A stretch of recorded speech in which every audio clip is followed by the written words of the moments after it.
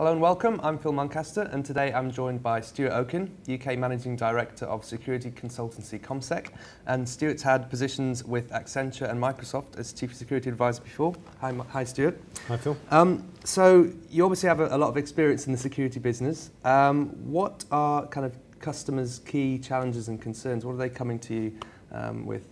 Our customers' key concerns and challenges are the same as they've always been, about protecting their applications, protecting their data, and of course, because of PCI standards, protecting their client data as well. That's the most concern at the moment. Right. Now, a lot of people talk about malware and the great risks from the outside, but I know a lot of it boils down to how secure the code is. How important is that? Yeah, it's all about securing the code. I mean, we've all been in the security professional world. We've been saying this for years. So, don't get me wrong. Firewalls are important, antivirus is important, etc. But if you have a code vulnerability, a buffer overrun, a cross-site scripting, a filter evasion, whatever it might be, the malware will just get straight through the firewalls as if they don't exist. Right. So it's absolutely critical to get the code secure from the get-go. Yeah, I mean, after all this time, it's still not being designed securely. What are the challenges on the designer side, I suppose, on the programmer side?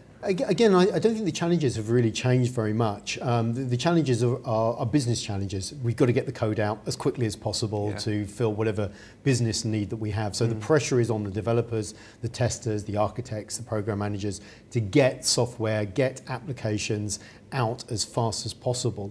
I think the difference is, if you go back 20 years ago, computing power was at a premium, and therefore you had to take a great deal of care in the quality and the system engineering. Yeah. Plus, of course, you didn't have the web and the interconnectivity to worry about. Yeah. So the pressures are the same, but the conditions out there, the risk profile has greatly changed. Right. Now, you guys are launching a new service. Can you tell us about CodeDefend and what that's aimed at?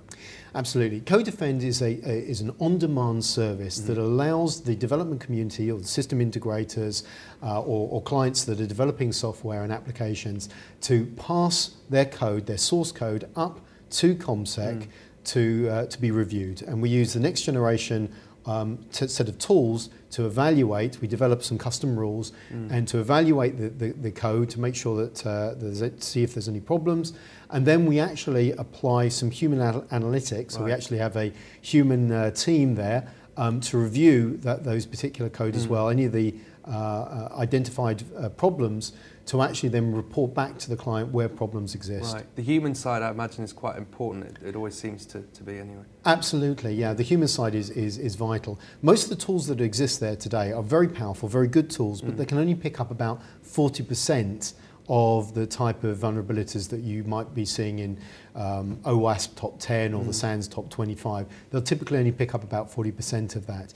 And indeed, they quite often will have a lot of false positives. So a lot of alerts will come back that the developers will investigate and go, actually, that really isn't a problem. So the human element is incredibly important as part of the service. So the clients can send the code up, that will be reviewed by the tool sets, but then we'll actually stream out the problems that don't really exist, and in fact identify problems like filter evasion which wouldn't be typically picked up by the tool. And I imagine as well, one of the arguments about making sure the code's secure from the get-go is that if you leave it sort of later in the development cycle, it gets more expensive to deal with it. Absolutely, yeah. I mean, we've shown and we've demonstrated by putting in security development life cycles that you can actually get 100-fold efficiency increase. I mean, huge savings.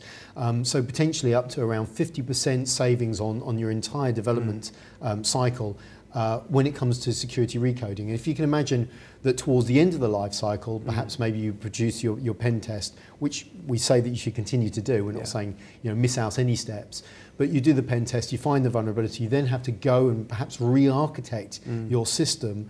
Well, that's a huge overhead. In fact, we had one client recently where actually they stopped and decided not to go to market with a product because it had too many vulnerabilities. I mean, that's a huge investment lost. Yeah. I know Microsoft's doing a lot around that as well as an ex-Microsoft bod.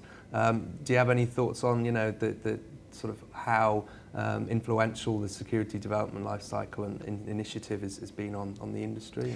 I think that the security development lifecycle in the industry has been very influential on those people that can really afford to invest in these areas. So of course all the big software houses, anybody that's got a big budget around development and system integration, there really is no excuse. And in fact, it's been my experience working with them that they have actually started to move towards these SDLC. And the SDLC involves not only training, but also threat assessments and code reviews all the way through the life cycle. However, it can be more cost prohibitive for the sort of medium-sized or smaller companies that are developing bespoke systems. And that's where companies are starting to demand services like Co-Defend to actually be able to start to cut those costs down, but still to implement the security they need. Right. Is there a role for government in sort of forcing firms to look at code more securely, or is it a sort of thing that really the market has to decide? Well, I'm kind of against massive regulation. I think that the market has to sort itself out. We've come a long way. We've come a long way. In the last year or so now, people like OWASP and SANS have started to publish. The industry has started to publish. These are the common vulnerabilities. These are the common errors. A few years ago, whilst I was at Microsoft, for example, we started to encourage universities to start to train and bring back software engineering back into the software coding.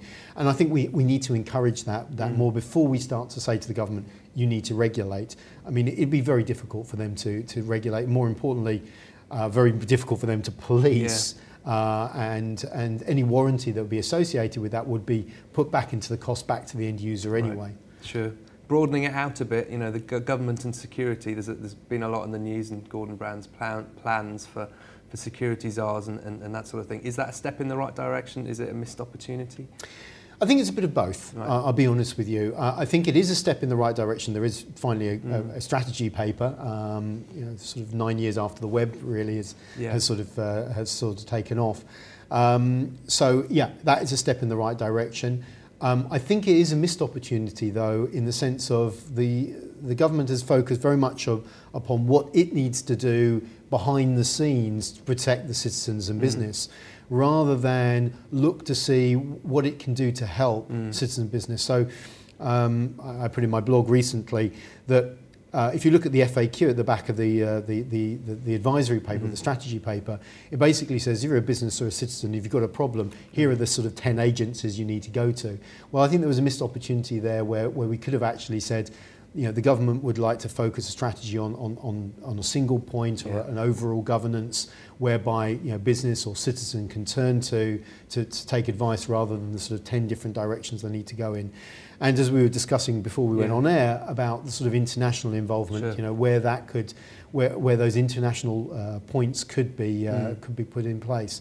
But at the end of the day, you've got to start somewhere. So I think that's good that there is a strategy paper and we're starting on that journey. Still some way to go then. Still some way to go. Thanks for joining me, Stuart. Thanks, Phil. Thanks for watching. See you next time.